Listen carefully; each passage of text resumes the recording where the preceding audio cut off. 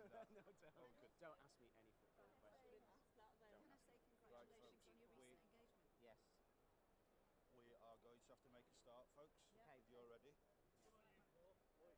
Oh, what's a quick? You know you like it, eh? That's good. I want you looking as beautiful as ever. 1, 2, 3, perfect. Okay. Just let me double check on them. Right, help us out here. Might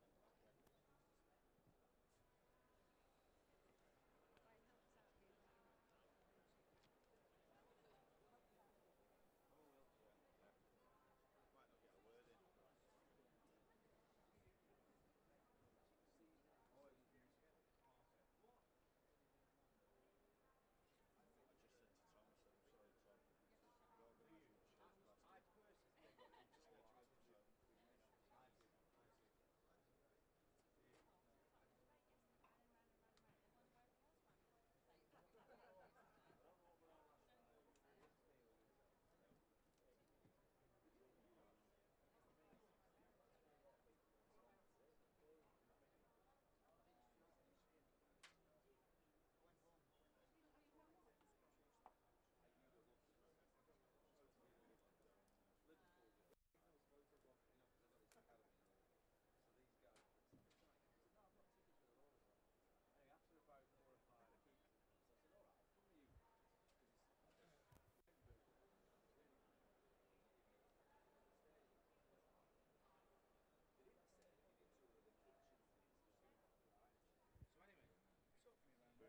Yeah?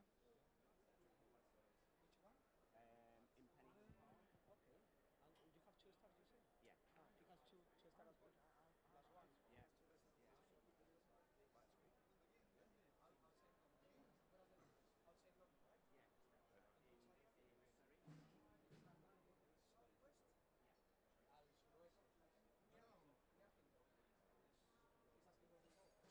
Pennington Park. Okay. And you have two stars, you say? Yeah. You have two stars. That's one. Yeah. Right. Can we make a start, chef? Yeah. Very honest, that chef. Kicked it all right. Sorry? We're going to hit him in a minute. It was so fun because we're like, these policy chefs like we are.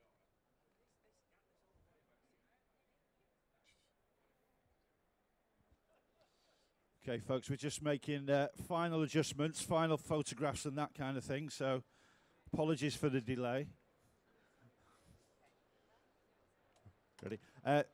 As I always say, we appreciate chefs giving up the time, coming here to share their expertise with us. So can we give a big Manchester welcome, please, and northern welcome to Michael Wignall from Hotel Football. Am I on? You will be. Hi. Today, obviously, I've just come from down south, but I'm primarily up here because I consult for Hotel Football and Café Football, which I'm sure you know is Ryan Giggs and Gary Neville and Stuart Proctor, who I used to work with. So it's quite a complicated dish. I'm doing a tuna dish today, but obviously talking about a few other things that we do with the cafe and everything, and how important it is to use the best ingredients, and that's what we're doing at the cafe. I think everyone thought it was going to be sort of like a sports bar when it opened, but it's a lot more than that. It's about the quality produce and the whole experience. So without further ado, I'll just introduce my commie, which some of you probably know. Come on, Ryan. He's not a very good cook though, but he can play football. Still chatting. Big round of applause for Giggsy, please. All right. Yeah, right. So yeah, so you can help me cook today. Great. I hope your knife wait. skills have improved since last time. I'm better with my feet, you know that. Yeah. Well, I used to be. So what I'm first going to do is basically it's yellowfin tuna, which is we do a tartare of it, and then we do a seared piece of tuna as well, and it's dressed in a ponzu dressing, and we make our own dashi, so it's served with a dashi, and we also make a jelly and wrap the tartare in that, so it's a really like oriental flavors in there, but it's basically all about the ingredients, all about the produce and everything like it is in the cafe and the hotel. It's just primarily about the quality of produce and the end result. So basically we'll start with, just heat this pan up if we can get this garbage stove working. No. Do you do a lot of cooking at home? I don't. No. Neither do I. Us footballers, we have chefs and butlers and everything, know, you know. I know. Apparently. Yeah, I'm sure you don't. And like this dish as well, it's a really healthy dish, which obviously is pretty important to you as well with nutrition and everything. And we're finding that more and more in the restaurant scene now, that everyone wants to, you know, less fat, less oil, you know, less cream, less butter and everything, and Yeah. just all about the nutrients, which you've probably had for years, haven't you? Yeah, so I'm making up for lost time and I'm actually going the other way and just eating Really? unhealthy now, yeah. No, but yeah, you're right. And the quality of food is obviously important for us when we were playing. But yeah, you like to go out and spoil yourself and have a nice glass of red wine as well. Yeah, I think that's what people are looking for, especially in, you know, in my sort of position, that it's all about the quality and sourcing the best ingredients and everything, and knowing who the growers are, and, you know, obviously not going too far afield for your produce as well and things like that. It's all about that now, and the customer's a bit more in tune with that as well. Local produce as well. Yeah, well, local. You know, I think people batten on about local produce quite a lot, but if you know the farm down the road is producing something that's not great, you know, that's not a reason not to buy it there. You know, we'll get the best ingredients from as local as we can. Local being the British Isles. Yeah. So we're going to start off with these are golden enoki mushrooms.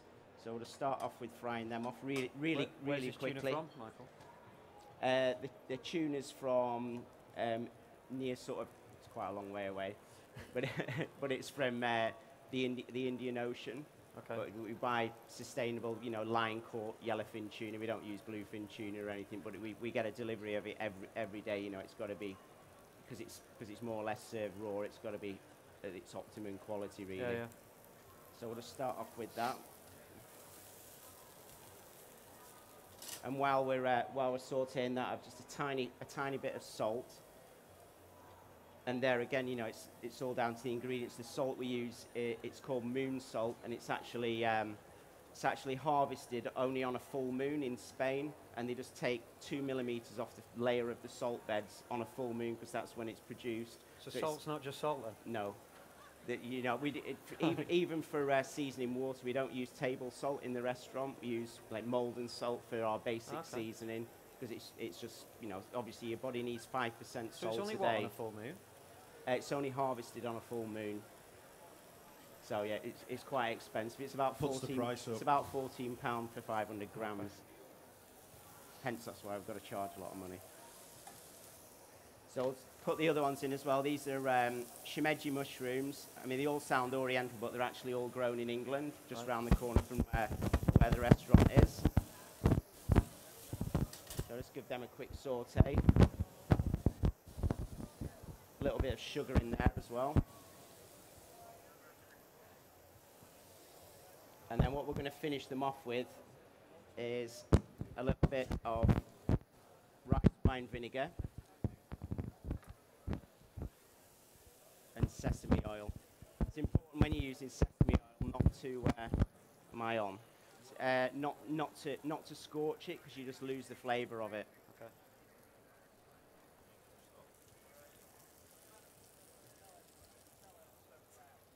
So Michael was telling me that you're a bit of a wizard with a knife, Ryan. With a So knife? you've got amazing knife skills. No. It's probably about as good with a knife as I am with kicking a football. And that looks sharp as well, by the way. Which isn't very good. Each to their own. So we just quickly saute them off, then we leave them. So that's just salt, sugar, a little bit of mirin in there, a little bit of rice wine vinegar, and sesame oil, golden enoki, shimeji blanc mushrooms, and shimeji brown mushrooms. So you're doing this at the moment in your restaurant? We do something similar on the gourmet menu. Yeah, it's been on for a while, this, but obviously we keep changing the menu like we do in the cafe. You just keep evolving a dish. You put a dish on and think that's great, and then sort of 2-3 weeks later or 2 months later you start evolving it, and then the seasons change, so the dish evolves with it. And also I get bored really easily as well. So when it's been on for a few weeks, I want to do something different. So this is the dashi jelly. So basically we make a dashi with mineral water, kombu and bonito. So we take the mineral water. We can't use tap water because it's got too many things added to it, like chlorine and stuff like that. So it just impairs the taste. So we take mineral water up to 86 degrees with kombu in, which is big sheets seaweed. Then we take it off the heat, we leave it for 2 minutes. Then we put bonito flakes in for another 2 minutes. Then we pass it all off, and all the seaweed goes in the bin. And then you're just left with a clear liquid. And then we add soy sauce, mirin, and rice wine vinegar into that, and that's our dashi that then we make the jelly out of. Right. And there's no gelatin in this as well. It's just like a vegetable protein that we use to set it. So then again, you know, it's like no meat in it, no things like that. So it's obviously a lot more healthy than This sounds healthy, this. what it used to be. And then in there we've just got our yellowfin tuna. So what we do, we cut the rounds of tuna and lightly seal them, which is that. And then afterwards, all the sort of trimmings we scrape with a spoon. Any white bits that are in there or anything, any sort of bits that you don't want. And then we just mix it into a tartare with coriander, soy, Mexican organic limes, and a little bit of English wasabi in there as well. And then just roll that. Do you want to have a go at one of these? No, but I will.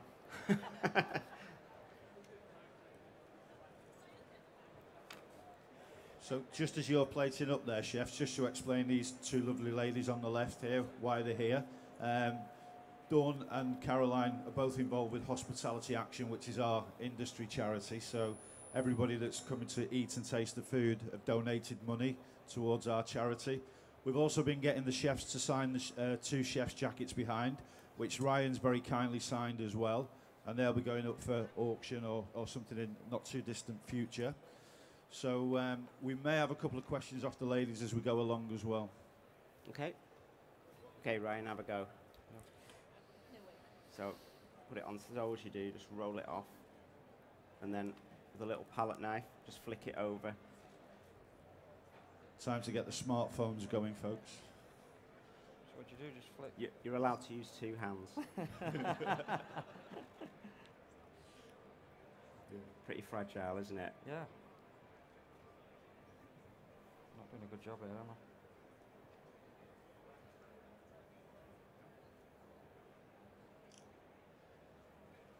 Would you want him on service, chef? No. Jesus, no pressure. What do you do now? You just roll it. Yeah, just roll it. Okay, we'll leave that one. It is quite soft.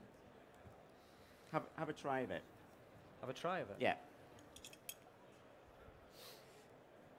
We've already done the demo ones, and you can just taste how fresh that is. And it's important with anything you cook, like we cook at the cafe. Everything needs to taste of what it should do.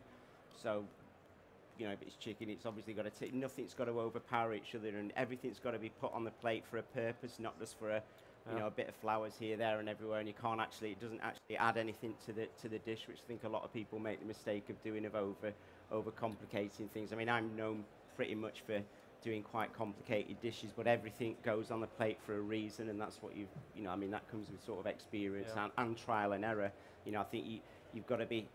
I think most chefs, you sort of thrive on failure.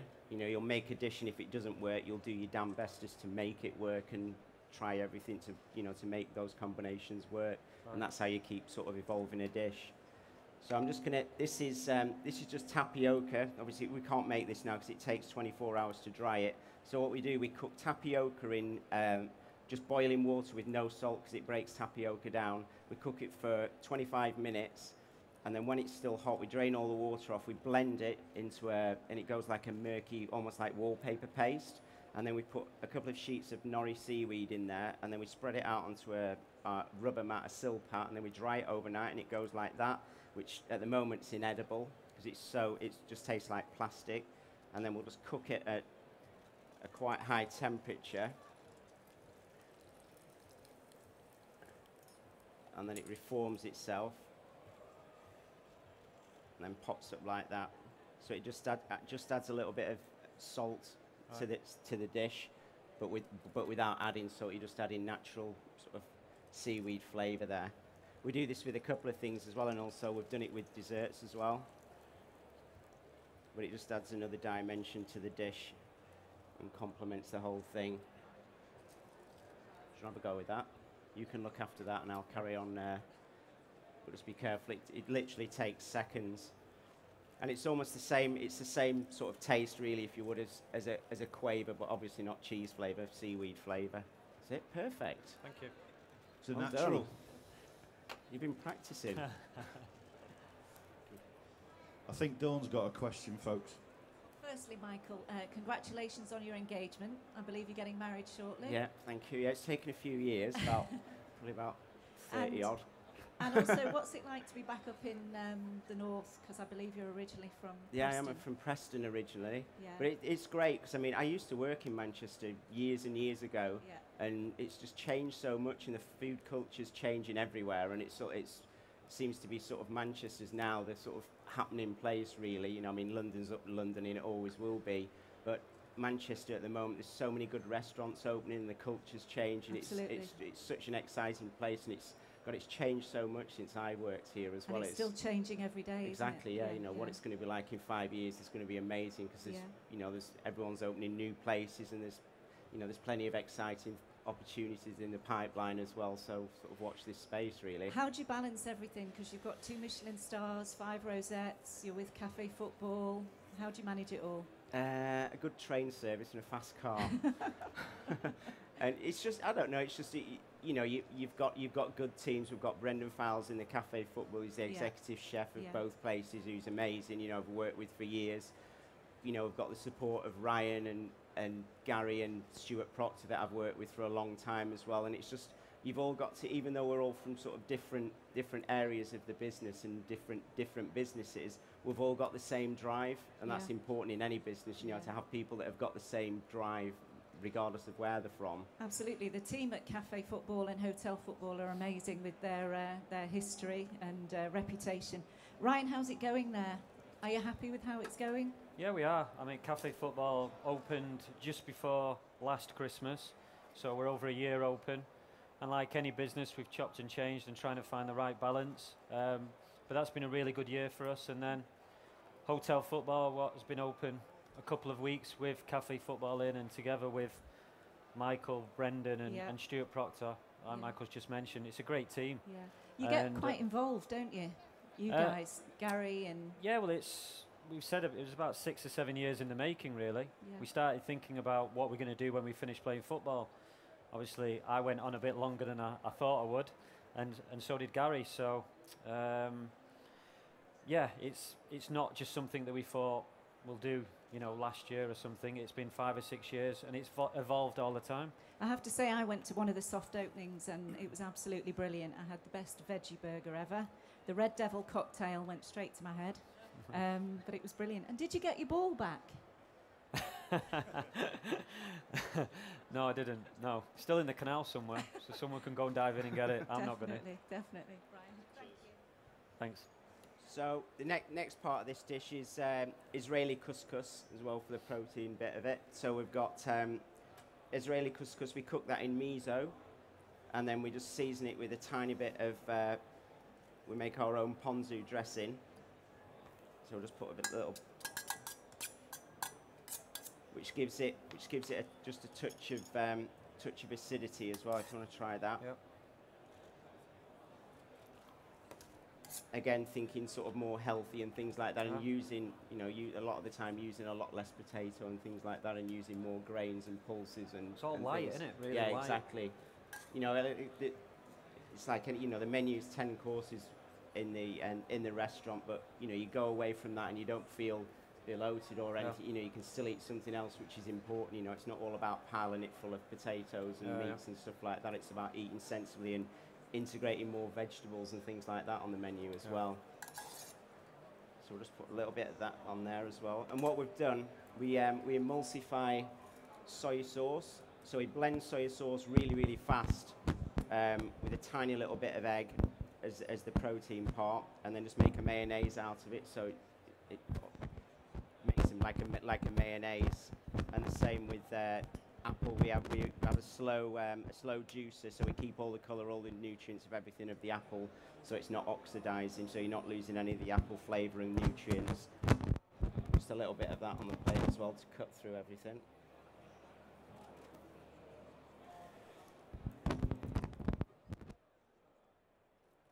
Do you eat pretty healthy at work? Do you eat pretty healthy at work and at? Yeah, I still eat healthy.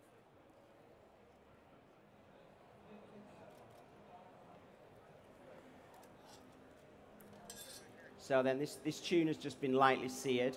So we just roll it in cling film just to shape it, and then just sear it in a pan for literally like seconds. Trusty cling film. I don't know what chefs sort of did with it without it about 100 years ago. And just a tiny bit of ponzu dressing on that as well.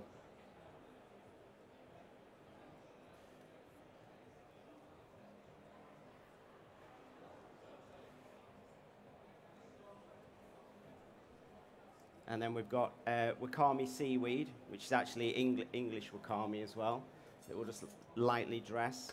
Again, you don't need to add any salt to this because it's salty enough.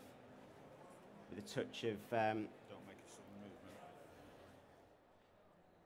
Is that me that's done that? I think it's just rubbing against your beard. There we go.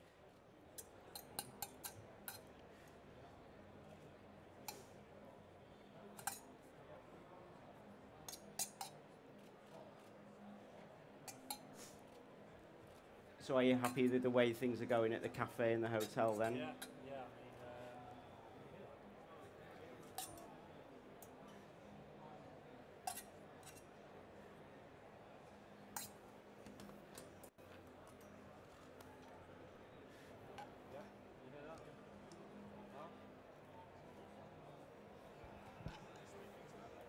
Hello? Yeah, can hear that.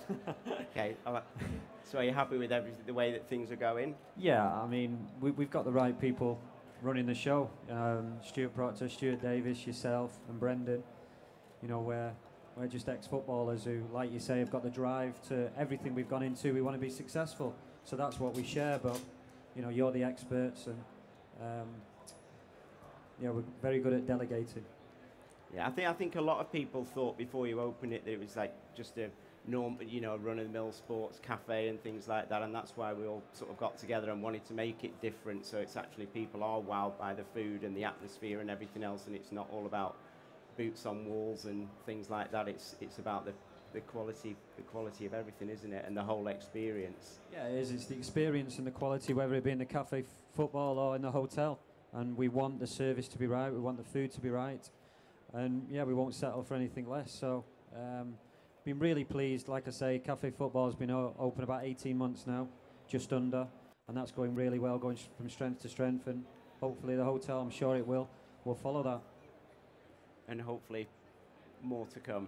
More to come. We want to walk before we can run, but we're ambitious. Exactly, we're all yeah. ambitious, and we want to take not only all around Britain, but Europe and the world.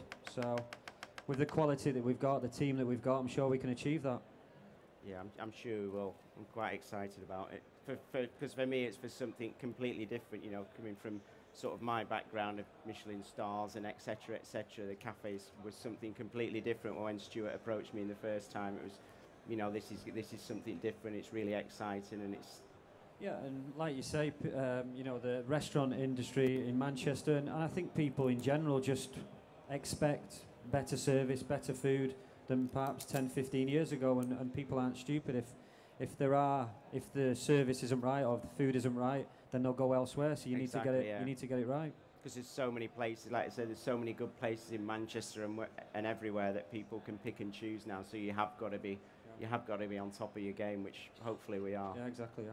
No, we've had good feedback so far, haven't we? So can you just get that bag out of there? Just. Okay, so this is the dashi that we make. It only sort of takes, let's say, it takes 4 minutes to make it, but it's a little bit sort of complicated to do it in front of a stack of people. So, and that's what we just serve. And then when we serve it with the dish, it's either you can have it before, after, or with it. But it's just a really cleansing thing to have, and it just complements the whole dish. So. and that's basically our dish. So it's just seared yellowfin tuna, tartare of tuna with dashi jelly, Israeli couscous cooked in miso and ponzu, apple gel.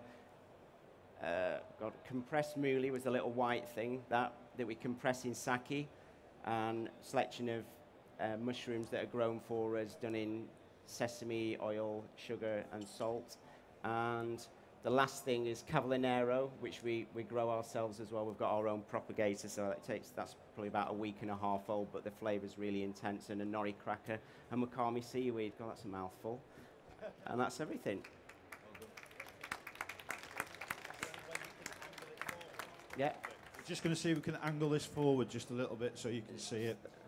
Last time I did this was with a turf cake, wasn't it?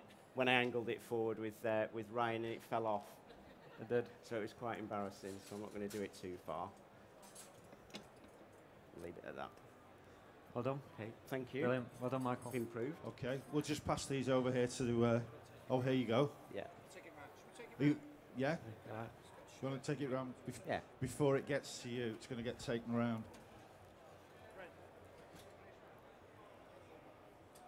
Just while the dish is going round, and we've still got the guys up here as well.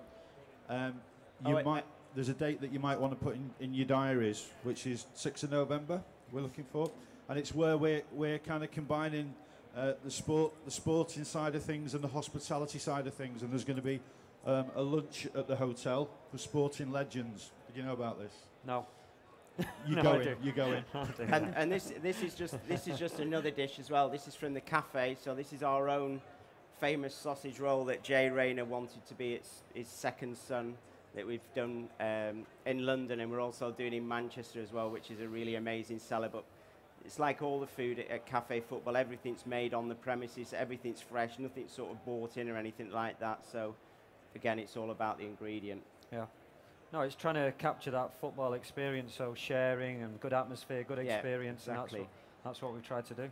And childhood memories, you know, we've got our own little sweet corner shop in there selling ice cream and all sort of retro sweets and stuff like that, so the kids and the adults can go and have a bag of pick and mix and things, and a scoop of ice cream and a Vimto shake and things like that. But it's all about memories, really, isn't it? And yeah, it is. Yeah, memories of growing up, going to the game, and just trying to get a little taste of that. Yes, please. Thanks. Have you had a bit? No, you go first. No. Stop being polite. We've got somebody else on at 1 o'clock. Got the other one as well.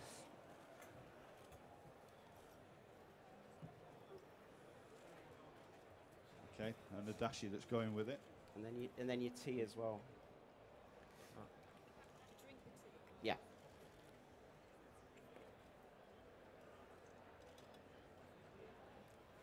Yeah. Oh. That's beautiful. So, your thoughts, Ryan? No, I've obviously had eaten Michael's food before, and it sounds stupid this, but tuna really does taste like tuna, and apple does really taste like apple. Like you can imagine, it's just the flavours are unbelievable. It's hard to describe unless you obviously sample it, but he's a genius. He's unbelievable with his flavours. I think though, Michael, you know, when we was cooking, and even cooking 10, 15, 20 years ago, we used to mask so many flavours with creams and sauces and that kind of thing. So, you know, cooking has changed certainly over the last 10, 20 years. Yeah, and people's palates have changed as well. It's like anything, you know, people want more and want more healthy things as well, which is great. And I don't know about Ryan, you probably eat out quite a bit, so people are eating out, you know, several times a week. They don't always want big, heavy, sort of fancy meals as such. So, right, I'm just going to give in. I'm just going to stop tasting, and I'll have a taste in a moment. But once again, we always appreciate people coming and giving up the time, and your support for hospitality action as well. We'll all look forward to 6th of November and to the event there, Sporting Legends Lunch. Hopefully I'll be there as well. So can I have a big round of applause for Ryan and Michael, please? Thank you.